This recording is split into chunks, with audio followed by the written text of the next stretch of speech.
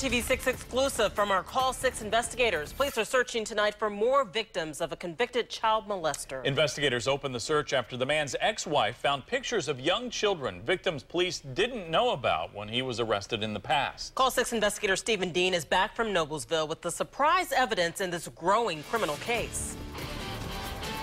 When that child molester was originally arrested, police were told there may be other victims out there, but they could not find the evidence of it.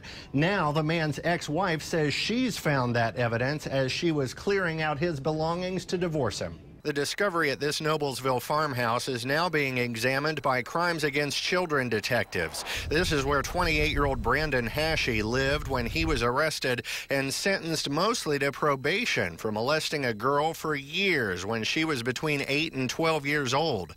His ex-wife was then gathering his things for the divorce. She tells detectives she found a carefully sealed box marked Brandon's bedroom box. A yellow shoebox inside contained a 35mm camera and roll after roll of undeveloped film. Investigators write in court papers it is believed to contain photos he took while assaulting children that police didn't know about when he was arrested last year. His ex brought the box straight to the Hamilton County Sheriff's Office, where detectives and prosecutors would not answer questions about how many new victims may be involved. Back at the home, the ex-wife also declined to talk to us. Her new boyfriend told us her main concern is that he could get out again to harm even more children.